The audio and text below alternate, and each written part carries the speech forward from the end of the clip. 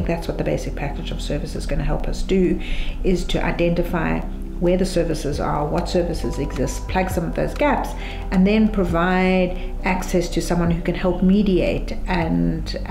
access those services, which I think is really, really important, because it's one thing knowing where they're at, but it's another actually having that bridge into the service.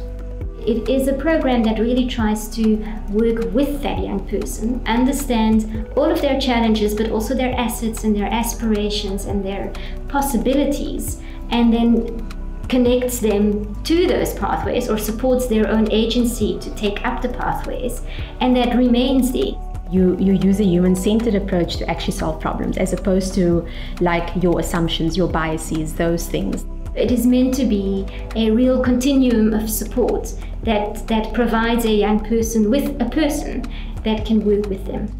And one of the fundamental contributions I think the BPSY can make is to work from the reality of young people's lived experiences,